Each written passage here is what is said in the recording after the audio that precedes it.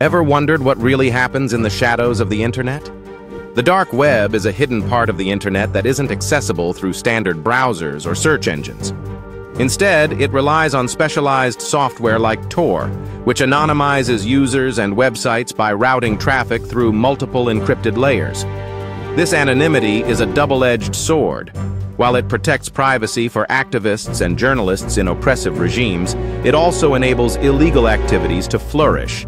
An estimated 60% of dark websites are involved in criminal operations, from drug trafficking to the trade of stolen data. In 2023 alone, ransomware attacks rose sharply, with thousands of victims targeted by criminals operating from these hidden networks. The sheer scale is staggering. Over 15 billion stolen credentials are available for sale or trade. While not everything on the dark web is illegal, its structure creates a safe haven for cybercriminals and has made it a central hub for modern digital crime. Understanding how the dark web operates is crucial for staying informed and vigilant in today's digital world.